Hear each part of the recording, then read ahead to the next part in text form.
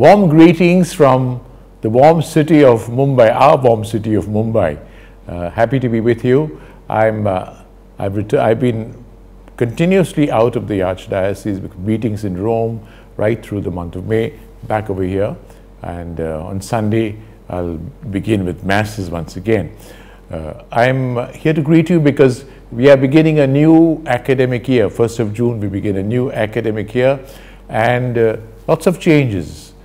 My office was telling me there are over 100 transfers, including the religious, of course, but many parish priests have been transferred, and a few of our assistants also, and a couple of our principals. I want to say to all of you, happy new academic year, and work well with the new team. Welcome to all the new parish priests in your new parish. I'm sure you're going there with enthusiasm, joy, excitement, because after a few years you begin to want to explore new pastures and new priorities.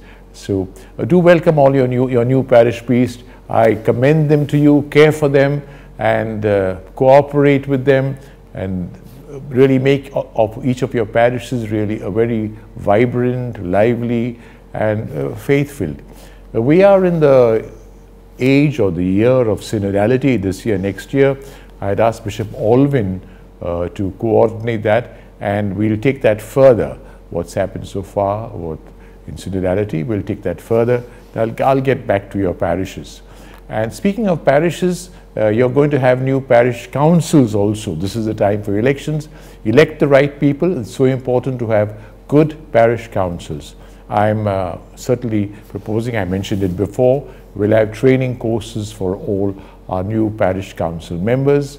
I've already asked one of our experts to prepare for this, and the new parish councils, welcome again to if you're already elected, if you're not going to be elected, already in anticipation, collaborate well. You can make a difference to the parish. As we begin this year, I want to pray for each other. I pray for you, you pray for me, and I hope that we will be able to see each other during the course of the year. God bless you, keep you safe, and have a lovely year ahead. We all pray for peace, progress, and happiness all around. God bless you.